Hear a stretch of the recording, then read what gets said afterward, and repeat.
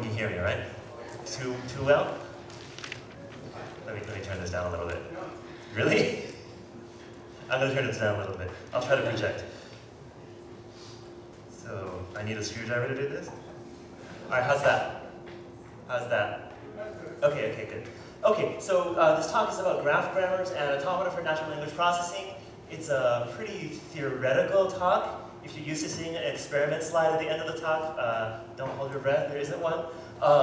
But I figured it's good to give some practical motivation before diving into theoretical stuff. So, how many people have watched the contest between IBM Watson and the Jeopardy champions? About half of you. Okay. So, if you aren't aware, Watson is a supercomputer developed by IBM to play the TV game show Jeopardy. Jeopardy is a trivia contest where you're given answers and you're supposed to provide the questions that match the answers. And just as a showcase, IBM actually decided to show on primetime TV an actual contest between their system and the two previous best players of Jeopardy. And so I'm going to show you a clip from the final Jeopardy round of I believe the first day of this contest. I think it was a series of two contests. And yeah, I'll just let the video go, and I hope it's not too loud. No? It was like ear-shattering in the lab before. It's second largest for a World War II battle. 30 seconds, players. Good luck. It's like all or nothing. Okay, so its largest airport is named for a World War II hero. Its second largest for a World War II battle. Does anyone who has not seen this, do you know the answer?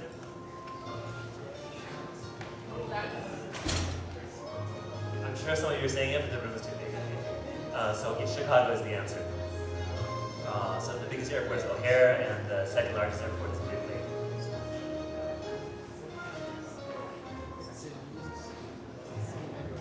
We come to you, Ken. You have 2,400 for this fine going in, and you wrote down what is Chicago. That is correct, and you wagered $2,400. That doubles your score, 4,800. Down to Brad now. He had 5,400.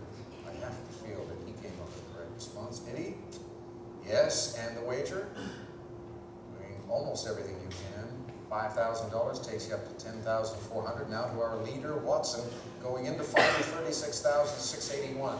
And the response was, what is Toronto?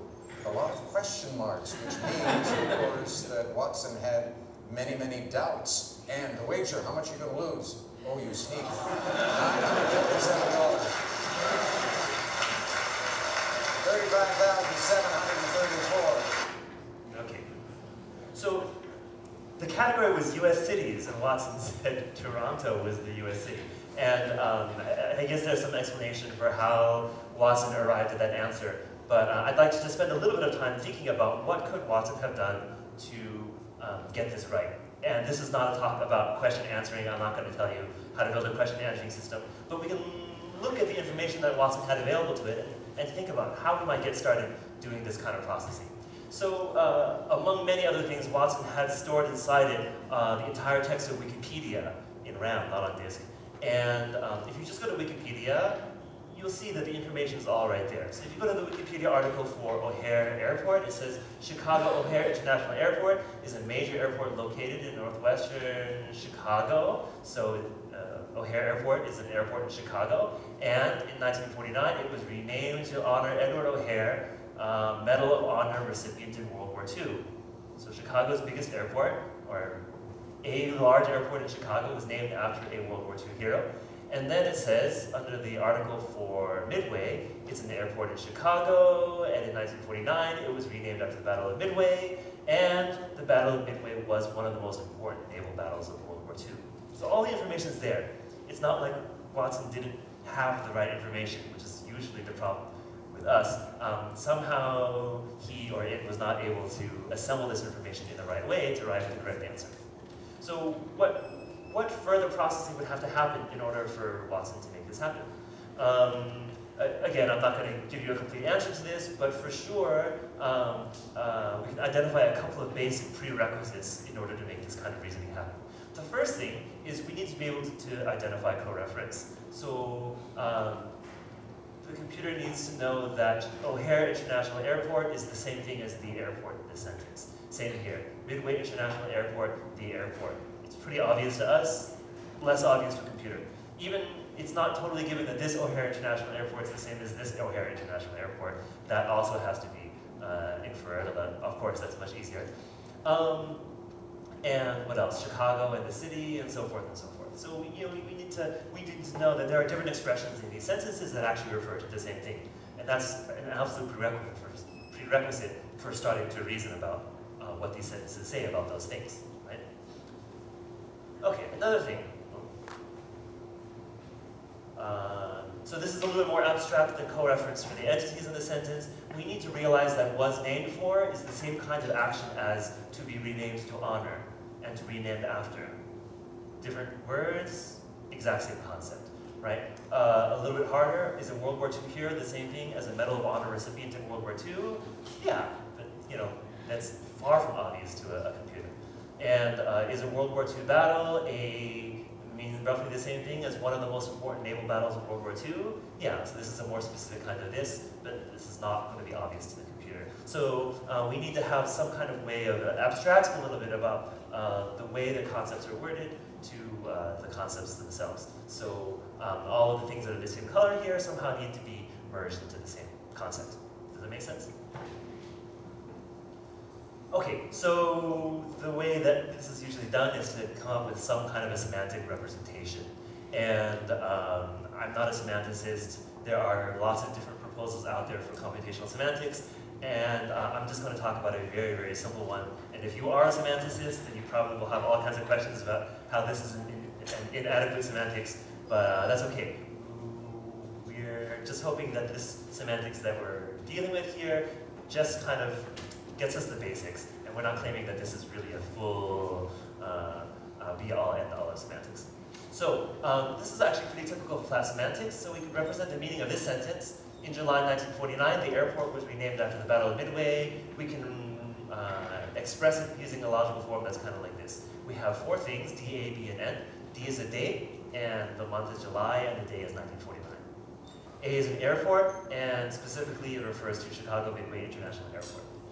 And this string comes from the Wikipedia page for Midway. B is a battle, and B refers specifically to the Battle of Midway. And N is a naming event, and name02 comes from propping. This is a resource that tells you what are the different senses of different verbs, and name02 specifically refers to the bestowal of a name upon someone, as opposed to like naming a suspect. So name02, N is a name02 event, and the theme, or the thing that receives the name, is A, and the thing that it's named after is B. Okay, so it's pretty reasonable, I think, semantics for this sentence. We can represent the exact same logical form as a graph if you want to. This representation is exactly equivalent to the representation I showed you on the previous slide. So in this graph, every single node corresponds to a variable of the logical form, and every edge corresponds to some predicate that's predicated of two of the variables. Okay, so we take this graph, it's a directed graph, to be a representation of the meaning of that sentence. It should be an acyclic graph.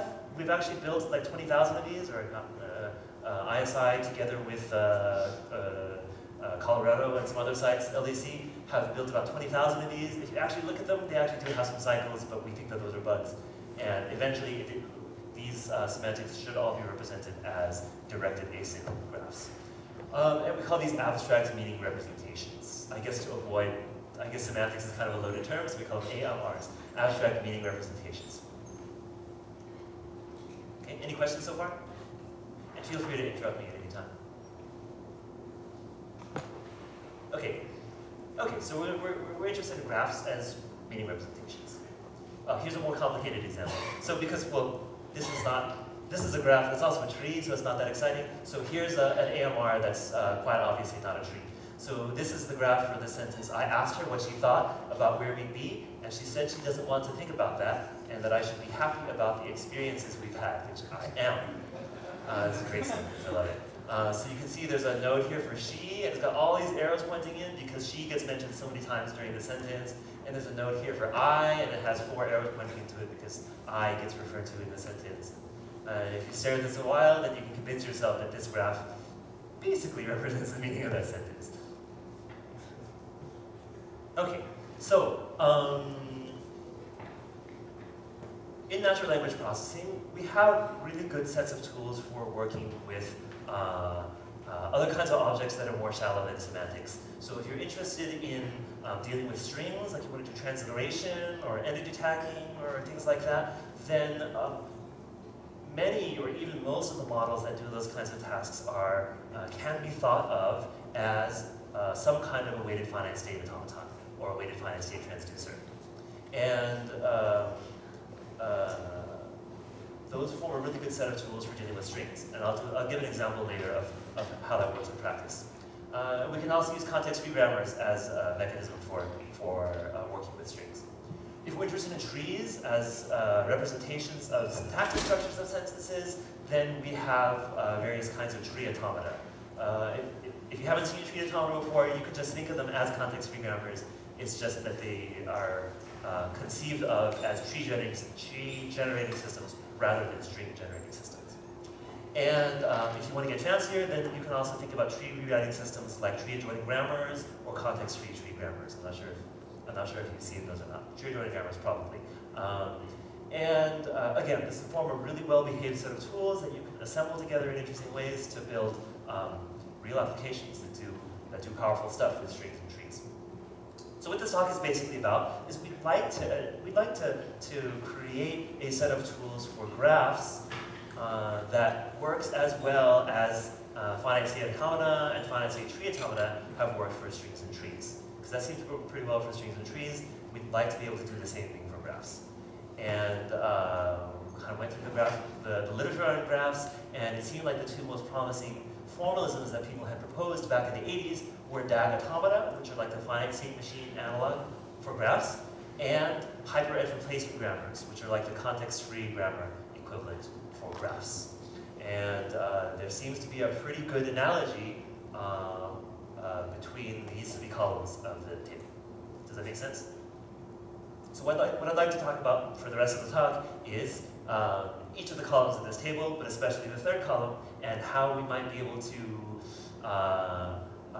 work with these two existing formalisms to make a really practical framework for doing natural language processing on graphs, especially graph representations of people. Okay, any questions? Does this sound like a reasonable thing to give a talk about? If not, I'll stop. All right. Okay, so here's a table of, here's kind of a summary of the properties of these different formalisms. I dropped out trees just because there wasn't enough room on the slide. So you have the two string formalisms, finite state machines, and context-free grammars, and two graph formalisms, DAG automata and HRGs. And you can see that there's a bunch of properties, and if it's a yes-no question, yes is good and no is bad. So you can see FSAs and CFGs are really good. There's yeses everywhere, almost everywhere. And with the graph formalisms, as of like 2011, there were a lot of no's because these formalisms existed in the theoretical literature, and they didn't necessarily think about the same things that we think about when we're actually building natural language tools. So there's a lot of no's in here. There's one yes in here. And oftentimes the algorithm that people are most interested in is the recognition or parsing algorithm. So given a string, can you decide whether the automaton accepts the string? Given a string, can you decide whether a context-free grammar accepts the string? Given a graph, can you decide whether a DAG automaton accepts that graph? Given a graph, can you decide whether an HRG accepts that graph? So for strings, we have these nice polynomial-time algorithms with a very low degree. And for DAG automata, they just didn't bother to work it out because they had no reason to. For HRGs, for certain classes of graphs, they said it's polynomial. But they didn't say, is it n to the 17th or n to the 325? For the theoreticians, it's all p. So they're very happy with the p. But when actually implemented, we care very much whether this is n to the 6th or n to the 20th. And there are great open source toolkits for FSAs and CFGs. So FSAs like OpenFST, ISI has a toolkit called MEL. There was an older toolkit called the ATT Finite State Toolkit, which I guess is the predecessor of OpenFST. For CFGs and tree transducers, ISI also has a toolkit called Tiburon. But for graphs, we're not aware of any actually implemented toolkit of that sort. Okay, so this is the situation now. So a lot of the no's have been changed into yeses, actually all of them, except for this one. This one still, we don't have fully general transducers, we just have dagger tree transducers. And there was no algorithm here before, but now we have an algorithm that looks like it might be linear. It's not really, but I'll explain it later at the top. And we have an algorithm for HRGs that's not just P anymore, but we actually are able to get some kind of a bound on the degree of the polynomial. And in practice, we think K is actually pretty low, single digits. I feel pretty safe saying single digits. All right, so that's where we are now. And so I'd like to highlight a couple of these results, and be happy to talk afterwards about some of the other results if you're interested. Okay, so first let's talk about strings. So imagine you're traveling in Japan and you see this sign. What does the sign say? McDonald's hamburgers. Okay, do you speak Japanese? Yeah, okay. So what if you didn't speak Japanese, but you spent a day before, or maybe on the airplane, learning the katakana alphabet? Japanese has 3 alphabets, and this is written katakana, and you could easily learn katakana on an airplane flight across the Pacific. So you were able to sound this out and say, this says Maku Naruto Hamburger. So even if you don't know any Japanese, you can kind of listen to this with a loose ear and say, oh, this is McDonald's hamburger, right? Even if you're not a Japanese speaker, all you know is the Japanese alphabet. So it turns out that Japanese has a lot of, all languages borrow loanwords from other languages. It turns out that Japanese has an unusual number of loanwords from English.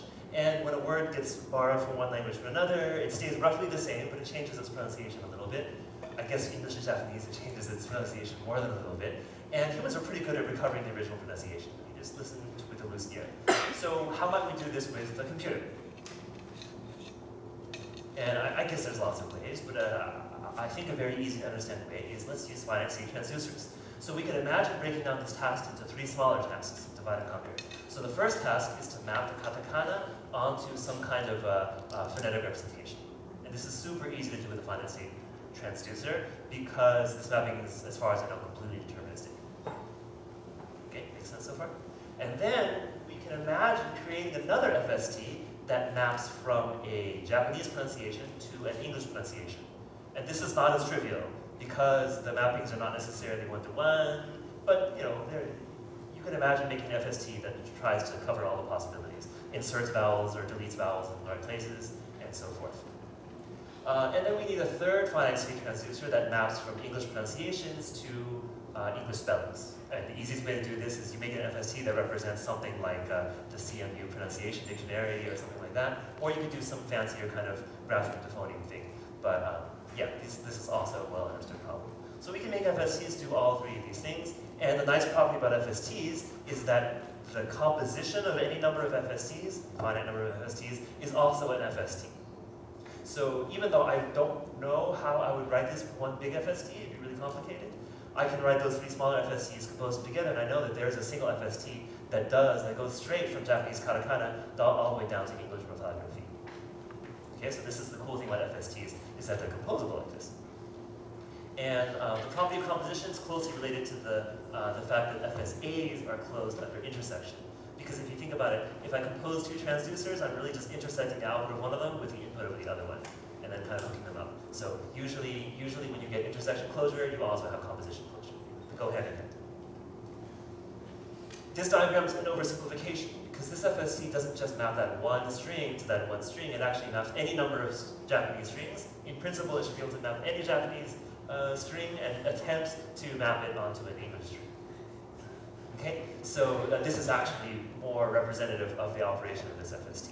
But if I actually want to use this to try to decode that one sign, I'm not interested in all those other Japanese strings. So what do? I compose the FST again with another FST that only accepts that one string.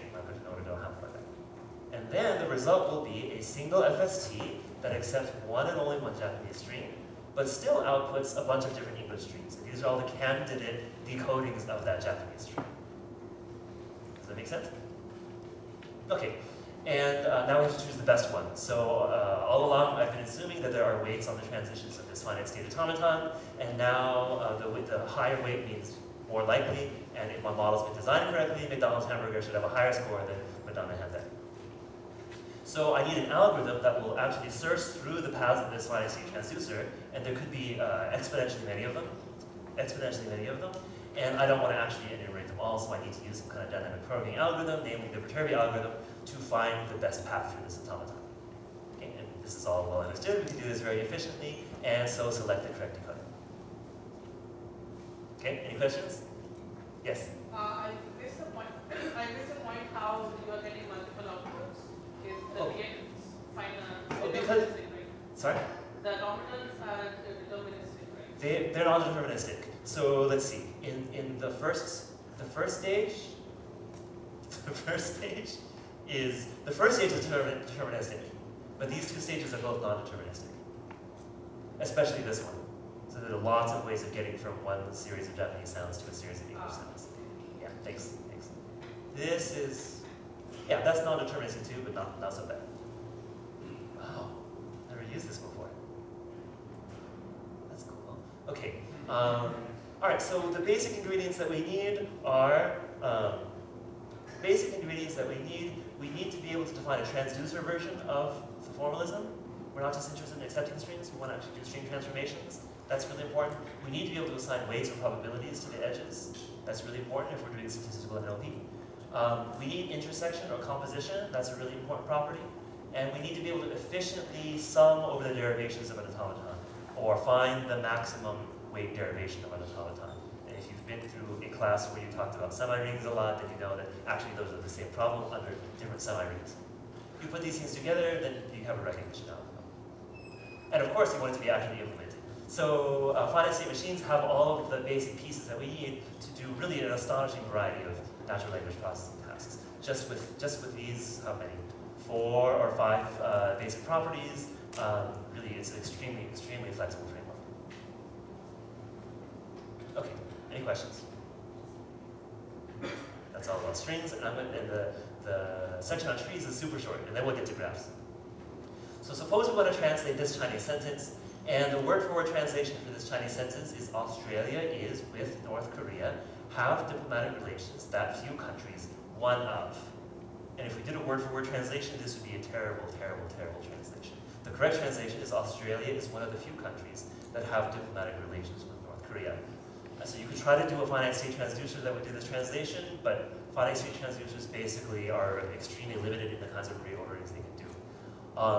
And so if we want a more satisfying account of how to translate the sentence, it's much nicer to think about a sentence as a tree, a hierarchically structured collection of phrases. So here's the same Chinese sentence. We can impose a tree structure on it, and this is kind of color-coded to show you how the sisters of the tree rearrange themselves.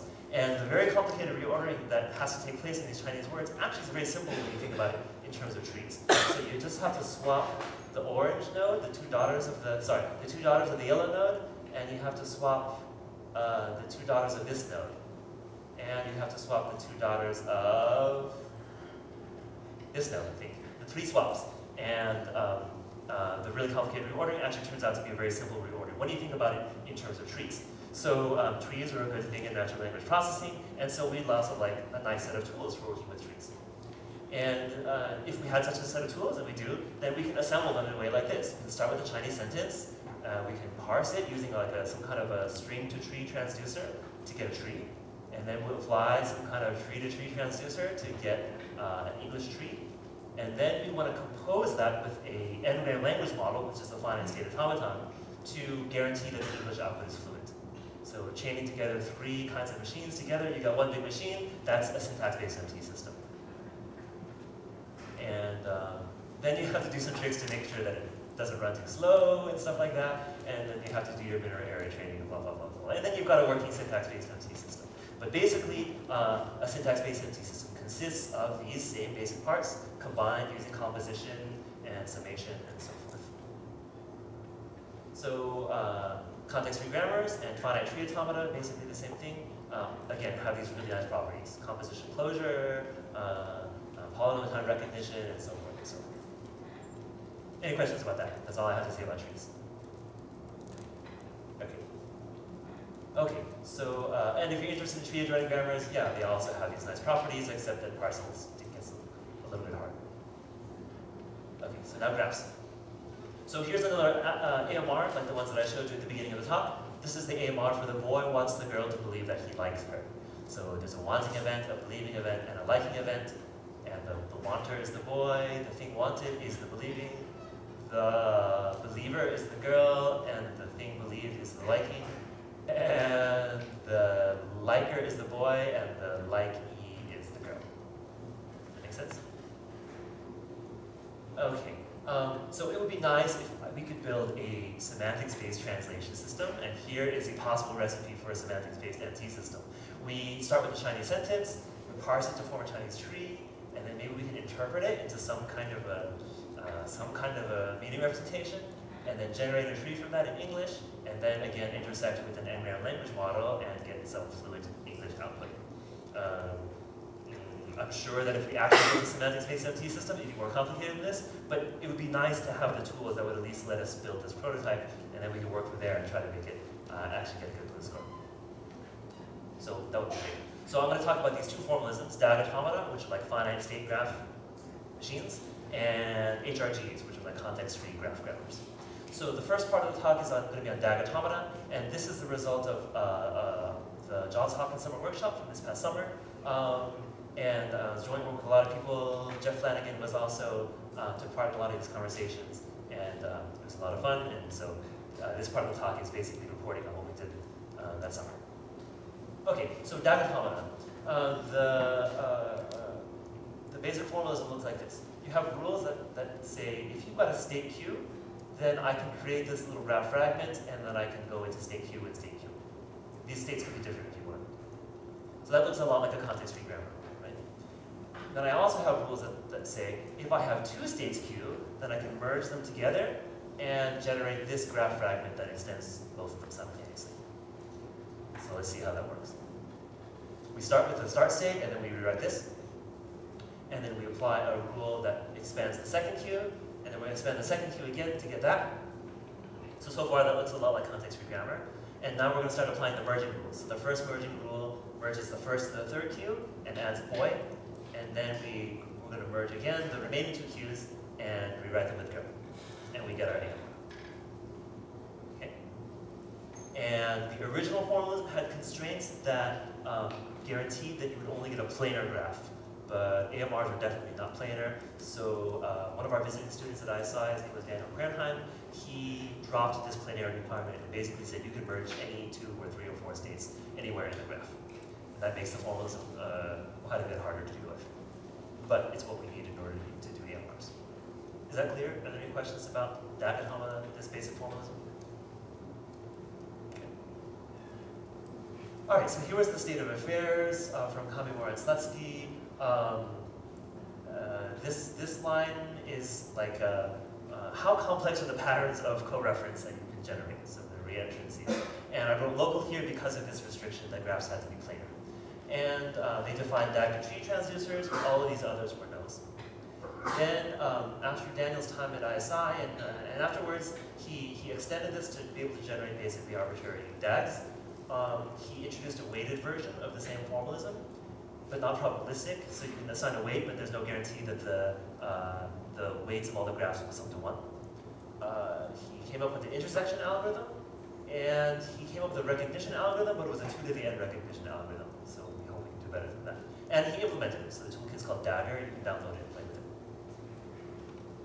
So where we are now is, this summer we spent a lot of time trying to work out the probabilistic version, and we think we got it, although we're not 100% satisfied with it.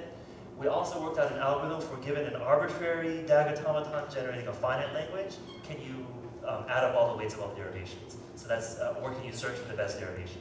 So this is an important tool for general processing of graphs like we saw with the McDonald's example. And we worked out a recognition algorithm that depends on k, which is the property of the input graph, but if k is bounded, then it actually turns out to be a linear algorithm in the size of the graph. So we think that this algorithm could be extremely practical. And we implemented this over the summer also. Okay, so I'm just going to give you the basic idea of how this recognition algorithm works. And to do that, we're going to go back to finite-state automata.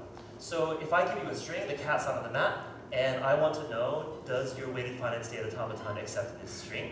then here's the naive way to do it. You can say the machine is going to be at some state at each of these positions between the words. There's 7 positions. So let's search through all the possible combinations of states, and for each combination of states, we're going to check that combination against the FSA to see if the FSA allows that sequence of states. Does that make sense? So since there are 7 positions, the complexity of this algorithm is going to be q to the 7th power, where q is the state size of the finite state machine. And 7 is the length of the string, so it's q to the n plus 1 power. Okay. Does that make sense? But don't ever actually implement this. So if you actually want to do this properly, then you can do dynamic programming to make it more efficient. Right? So instead of searching through all the possible positions, I can just search through the assignments of states to the first 2 positions. And I can see which one of those are okay according to the FSA. Once I've done that, I can forget about Q0. And then I can just look at the Q1s that were okay and match them up against possible Q2s. And then once I've done that, then I can match them against Q2, Q3, and so forth until I get to the end of the string. And at no point am I ever looking at 1, 2 states at a time. So this algorithm will run in time order of Q squared times n. Does that make sense? This is for non-deterministic finite state automata. For deterministic, you just run the automaton. It's really easy. So this is for NFX. Okay, so it's the exact same way with graphs, just harder. So the naive way to do it would be you would assign a state to every single edge in the input graph.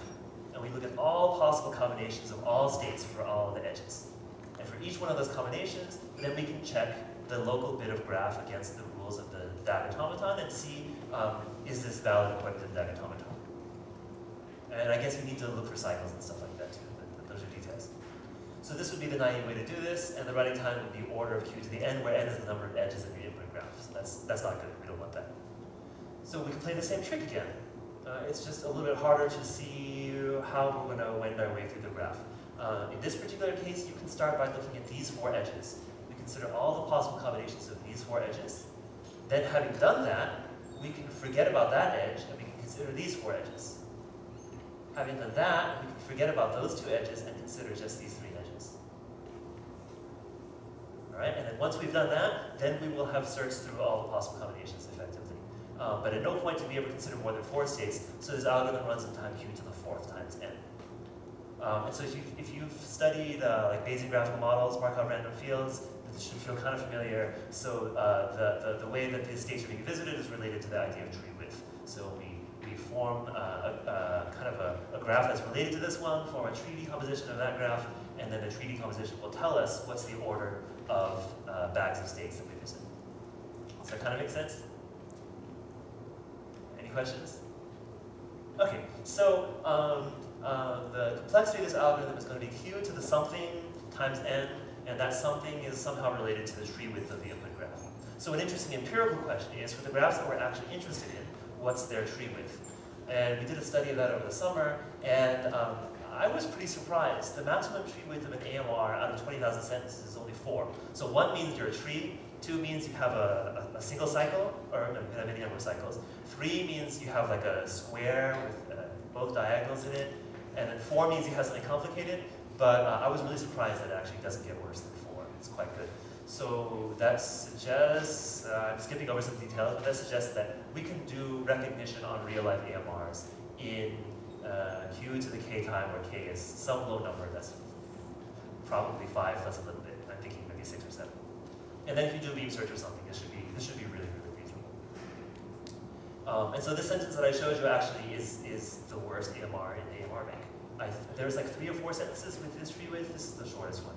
And they don't get any worse than this. So I think that's a very encouraging result. Okay, so that's where we are now. I haven't said anything about the probabilistic version, but I thought it'd be best to leave that out. There's a fancier version of the algorithm that I just showed you that could work on an arbitrary DAG automaton, not just a single input graph, but you just have a DAG automaton and you want to know what's the sum of all the paths through that automaton. And this is the algorithm that I just showed you, and it is implemented. Any questions? Yes? When you say your word favorite, Uh-huh. isn't favorite the number of relations to define a game or that? Is it the number of what? Relations. It has to do with the complexity of like how tangled up the graph is. So it's independent of the edge labels. really depends on the structure of the graph and how, it's not how many crossings there are, but how far away from being a tree is it. If it was a tree, it'd have tree with 1. And then it just gets worse and worse from there. Yes? I'm not sure I got the email, but could you say something about how you sum through the graph? Like, what's the topological sort? Is there a way of determining that? Yeah, this is a good question. So we have to, okay, so in more detail, we're going to form what's called the line graph of this graph. So that's a graph whose vertices are the edges of this graph.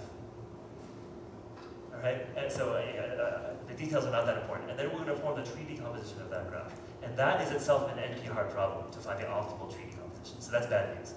But there are heuristics, use branch and bound and some pruning heuristics. And it turns out to be super fast. So I claimed that the maximum tree width of the 20,000 AMRs in the AMR bank was 4. We determined that by writing this heuristic. And the whole thing runs at 20,000 sentences finished in like 10 seconds. So it's actually really, really easy to determine tree width for these kinds of graphs. Does that answer your question? But I was hoping to avoid getting into a full detailed definition of tree decomposition because it would take too long. That's the basic idea. Any other questions? Okay, so now we can move on to the second formalism, which is Hyperedge replacement graph grammars. And this is basically work that was presented at ACL 2013. And this is joint work with the ISI summer interns from 2012. So Hyperedge replacement grammar looks like this. It's a little more complicated than Automata. If you're familiar with tree-adjoining grammars, though, it's extremely similar to tree-adjoining grammars. So you have rules that look like this. The left-hand side is a hyperedge, and the right-hand side is some graph fragment. And you have these black-colored nodes, so this one corresponds to this one, and the solid black corresponds to the solid black. And this says, if I have a hyperedge labeled x, then I can rewrite it with that graph fragment. And this guy goes where this guy was, and this guy goes where this guy was. Okay, so how does this work? We start with the start symbol, and then we rewrite it using a rule to get this graph fragment. And in this graph fragment, there's an edge labeled x. So that means I can rewrite it using this rule. So this x gets replaced with that right-hand side. So the result is this graph here. It might not be that easy to see because the graphs kind of bend when you do the rewriting, but you can see that this right-hand side is right there. It's like that. Okay? And this new graph has a y hyperedge in it, so I can rewrite it using this rule, and the result will be this graph. So the analog with tree-adjoining grammars is that these are basically like footnotes. Except we can have more than one of them, and then the elementary trees are not elementary trees anymore, they're elementary graphs. Okay, does that make sense? Yes?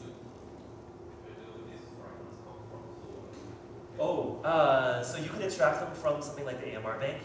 So you could do some kind of alignment procedure. One of the ISI students has just published a paper at NLP on how to do the alignment between a string and an AMR.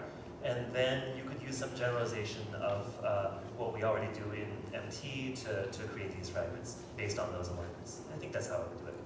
But there's probably more than one way to do it. One of Dan Gilday's students, Xiaochuan Peng, is also working on HRG extraction using somewhat different methods. For now, I'm assuming that the grammar is given. And it's a research question of how to get a good grammar out of these things. Well, it's actually a research question of whether good grammars exist. These are very powerful formalisms, but we're not sure that they're as expressive as we really want them to be. So the fit between the linguistics and the formalism is still something that needs to be investigated. And if not, how can we modify the formalism so that it does do it well? All right. So hyperedge replacement grammars only do local reentrancies. You can't make reentrancies that go from arbitrary places in the graph. It has to do with the nature of the formalism. Originally, there was no transducer version. There was a probabilistic version. There was no intersection algorithm. Another paper did work this out, and as I mentioned before, the original paper on parsing HRGs just said it's polynomial, and they didn't say any more than that. So the situation that we're in now is, as I showed you before, we've changed these nodes to DS's, and we've worked out an algorithm that is polynomial, and the degree is bounded. Again, K is related to the concept of tree width. So again, I'm just going to give you a basic flavor for this, how this algorithm works. So in CFG parsing, the CKY algorithm, here's a naive way to do it. We basically want to find all of the ways that you can match the right-hand side of a CFG rule against a string. And to do that, we can say, well, a rule with 3 non-terminals has 4 positions in it. And each of these 4 positions could be anywhere in the string. So we're going to search through all the possible ways that this right-hand side could line up with that string. Okay, so since there's 4 positions, we're going to end up with the order n to the 4th algorithm. So this would be a bad way of doing CFG parsing. And if I have a rule with 17 non-terminals, then it's going to be n to the 18th. So let's not do CFG parsing that way. Let's instead use the CKY algorithm, which says, let's only consider the first 2 non-terminals. Sorry, this is like generalized CKY or bottom-up Early's algorithm. Let's just consider the first 2 non-terminals in the right-hand side. And we're going to consider all the ways that just those 2 non-terminals could line up with the string. Then once I've done that, I can forget about this middle position and think about the ways that these 3 positions could line up with the string. Or if you want to, you can think of this as binarization. I can take this rule and convert it into, I can decompose it into 2 smaller rules, such that the 2 smaller rules only have 2 non-terminal symbols. Chomsky normal form. Right? And I can always do this with the CFG. So that means that at any point, I'm never looking at more than 3 positions at once, so CKY parsing is order of n cubed. So with Hyperedge replacement grammar parsing, the idea is exactly the same, it's just harder. So I've got my input graph, and I've got the right-hand side of a rule, and there are 4 nodes in my rule. And I want to know what are all the possible ways that those 4 nodes could match up with nodes in my input graph. So that looks like it's going to be an n to the 4th algorithm, naively. But we can do something analogous to binarization, and we can say, let's just consider these 3 nodes. And after I've considered these 3 nodes, I can forget the middle one, and I can consider just these 3 nodes. And then I've considered all the nodes. And at any point, I've never looked at more than 3 nodes at once. So for this particular right-hand side, I've got an n cubed algorithm. For a more complicated rule, I'd have a higher exponent. Okay, so this is basically binarization for HRG rules. And finding the optimal binarization is NP hard, but using heuristics, it should be extremely easy. Okay, any questions? And there are a lot more details to this algorithm. It's actually a very painful paper it was a very painful paper to write and a very painful paper to read, going through all the details of the implementation. But it's all in the paper. Okay, so this is what our table looks like now. I think it's in pretty good shape. So these are the properties that we're interested in, and for both of these formalisms, we have yeses in most of the cells. The future work would be this. So we'd like to do more than DAG to tree transductions. We'd like to do DAG, tree to DAG, and that's going to require a lot more work to work that out. And I claim here that there's a probabilistic version of DAG Automata, but this is kind of cheating a little bit because we had to change the formalism. So we worked this out, but you can't get this and this at the same time, these 2 yeses. So maybe I should have made 2 separate columns. So you can have this or this, but as far as I can tell, you can't have both. But that would be a question for future research to see, can we actually get both at the same time? This is an excellent start, and it seems like we have all the pieces in place to actually start building a toolkit that hopefully people can do interesting things with, like could you put together a bunch of DAG automata to make a semantic parser or a generation system or things like that? And I think we're very close to being able to do that. So yeah, it'll be interesting to see how this turns out. Thank you, and I can take any final questions.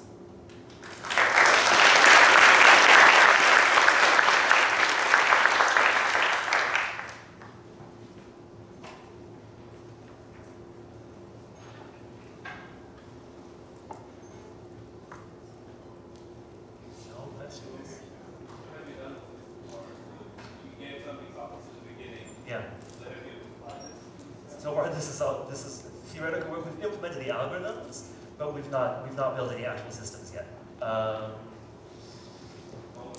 Actually, this is a question for the summer interns from that year. They did do some empirical stuff. So they tried testing the maximum tree width of the rules that they got from an actual corpus and things like that.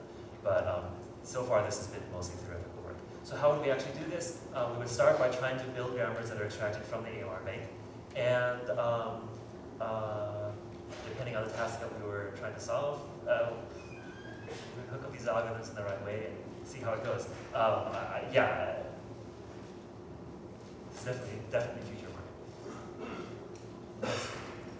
David, I'm really curious. Could you say maybe a little bit more about what this last comment about you can do the probabilistic automata or the summation, but you can't do both simultaneously? Yeah. The DAG automata have these rules that take two queues and merge them.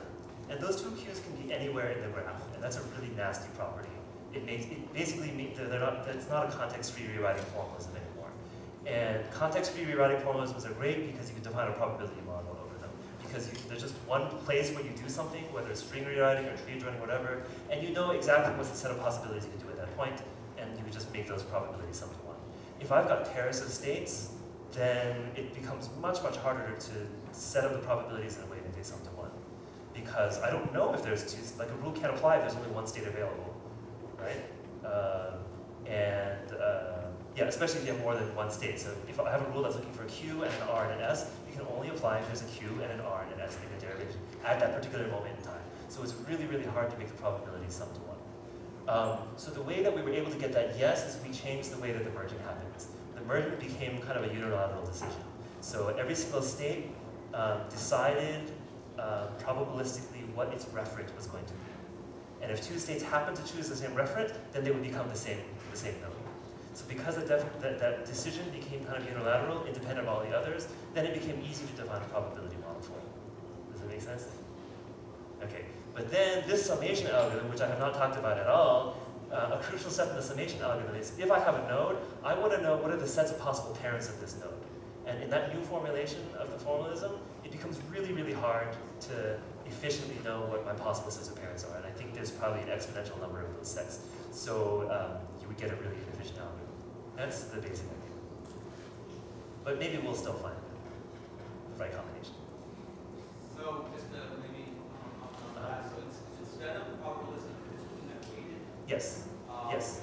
Right, so we're really happy with just weighted. So probabilistic means locally normalized. So at each local decision point, all of those decisions sum to one. But if I just want to do like a log linear model, maximum entry model, globally normalized, then that's fine. You just assign weights, and then you just put this 1 over z in front. And oftentimes these things perform better anyway. So I think it's extremely practical, even if we don't have a yes in that cell. Yeah, thanks. Yes. So for HRG, there's a little subtitle there about yes. to be connected. Yeah. Is that a problem in practice, or? I think it should not be a problem in practice. AMRs are always connected. If you were interested in like discourse semantics, then maybe. But in the AMR bank, if they have multiple sentences, they just connect them with a pseudo root node. I'd have to think about whether we really are interested in disconnected graphs.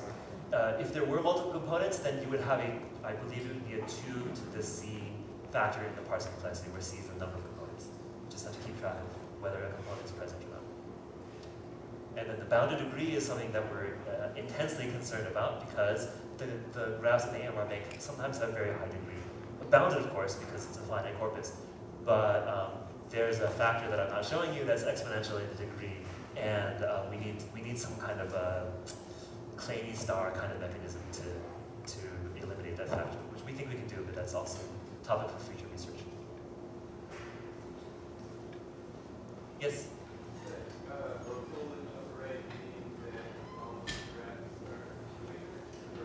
All the graphs? No, I use this term really loosely. What was the question? Now, I wrote local up there in HRG, and what exactly did I mean by that? Do I mean that HRGs only generate planar graphs? And the answer is no, but it's my fault because earlier in the talk I said local meant planar. Here it just means that you can't merge any two arbitrary nodes. Maybe an example helps. So if I look at an example HRG, if you look at the result graph, every single reentrancy in the result graph, so for example, boy has 2 parents, then there has to be a rule somewhere in which boy has 2 parents. And here girl has 2 parents, and there has to be a rule somewhere where girl has 2 parents. So every reentrancy has to be localized to some rule of the HRG. If you're familiar with tree adjoining grammars, you know that like it factors unbounded dependencies into local dependencies in a single elementary tree, and there it's a virtue, but here I think it's a real problem. So if you have a really long sentence and boy is mentioned 23 times, then I'm going to need an HRG rule where boy has 23 parents in it. So that's just not practical. So we need some kind of extension to the formalism to make that possible. Does that answer your question? Yes. Okay. Yes? So if I understand it correctly, you can this kind of formalism allow you to take, say, a paragraph or a question and transform it into the AMR. That would be great. Yeah, that would be great. Okay, well imagine you have a question like in general, you have Wikipedia as an article. So how do you decide which part of the Wikipedia article, like you can obtain AMR for a paragraph or a sentence, for a couple of sentences. How are you going to match it against the question? Which part of the Wikipedia article? Yeah, so you'd have to build an AMR for each sentence in the Wikipedia, I guess. And each of these corresponds, it's a graph, you can also think of it as a logical form. And then you need some magical inference engine that will combine them together to answer the questions. I'm definitely not thinking about that part of the problem. But that's really the main part of the problem. But definitely beyond the scope of this course. Thanks. Yeah. Any more questions? All right, thank you very much.